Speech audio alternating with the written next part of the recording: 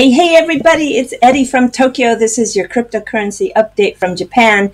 It is the 22nd of April, Sunday, and we have had some stories that have just broken the last 3 hours that I want to talk about. In addition, I have something kind of exciting. I have found an analyzer that will take a look at the Twitter sphere and it will provide some Bitcoin sentiment. So I'm going to share that with you.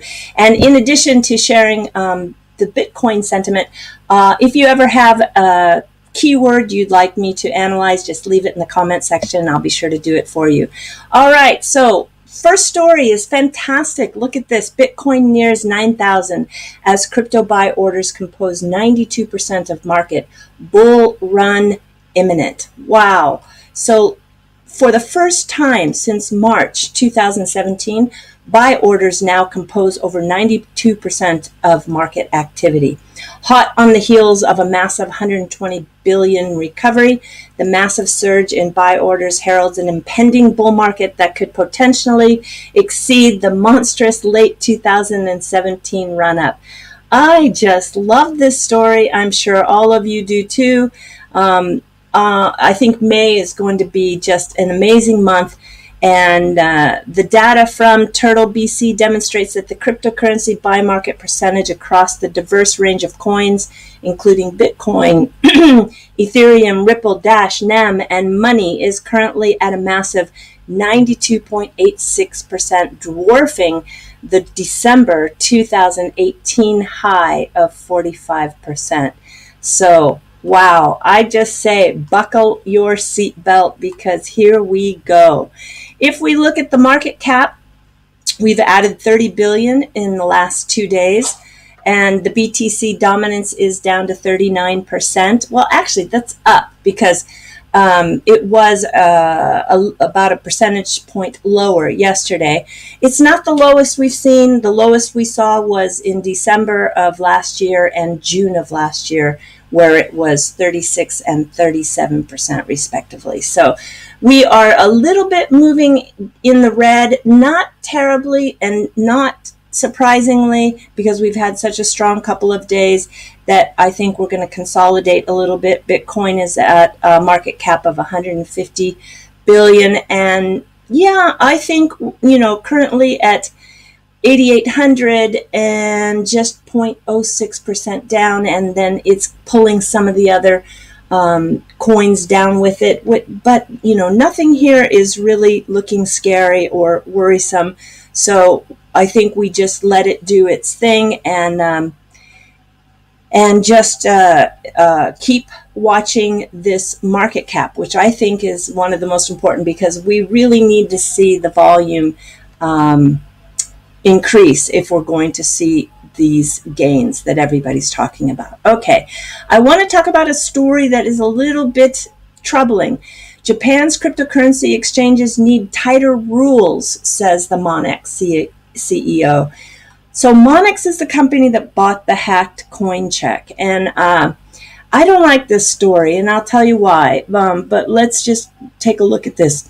Japan's cryptocurrency exchanges should be regulated more like banks as they hold investors' assets while offering trading platforms, the chief executive of online brokerage Monex Group said. Yeah, I have been pretty neutral on the regulation that's come in because we've had, some really bad management of people's assets on the exchanges here. Of course, everybody knows about Mt. Gox, and then we had sloppy work done by CoinCheck with the NEM coins.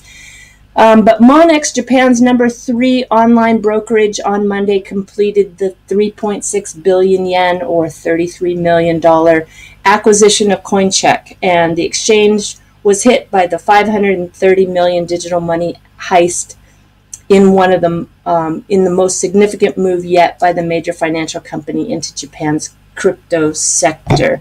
So we're really seeing some major players get involved in the exchanges and in mining. And I'm a little troubled with this because of a news story that just came out about 7 hours ago.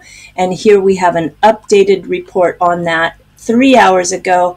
And it's related to if we see these exchanges that are centralized and are going to start behaving like banks, it's going to be a little bit of trouble. So here, Coinbase reportedly shuts down WikiLeaks store, and Assange calls for a boycott in response. So as you know, Julian Assange is at the helm of WikiLeaks, and I'm not saying that WikiLeaks is good or bad, but what I am concerned with is that they tried to cut him off financially by Visa, MasterCard, PayPal, and banks just refused to do business with him. And so he moved into the cryptocurrency space to be able to fund his WikiLeaks website. And he had an online store that sold goods that gave some revenue for him to operate.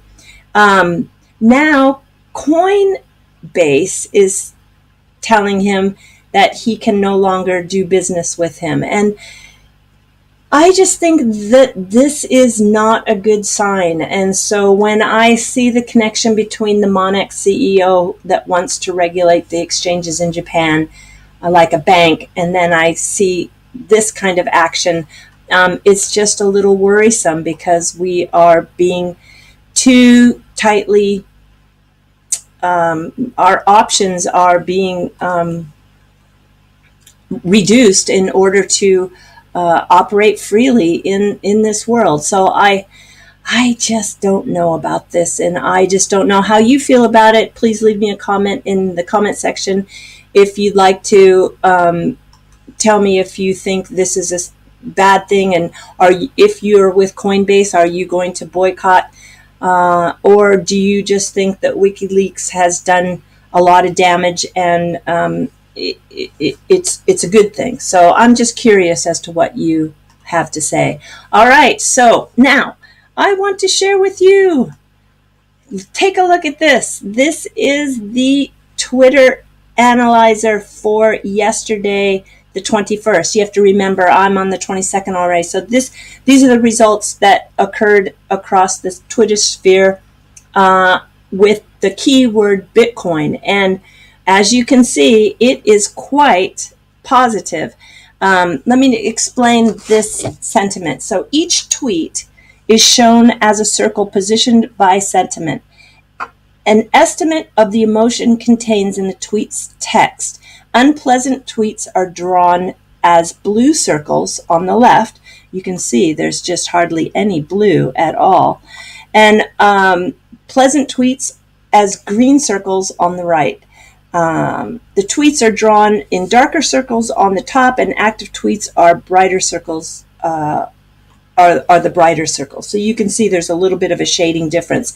So we have people are very excited and elated and happy and pleasant and content, serene, calm. Yeah, I think it's all leaning on the positive side and just very little on the unpleasant side where people feel upset, stressed, nervous, tense, or unhappy. So yeah, I just think this is one of the factors in addition to TA, which is of course important, but the technical analysis is just one tiny slice of predicting where we're going with future price action. So this is, I hope this is interesting for you, and I'm going to add this into the videos on a regular basis.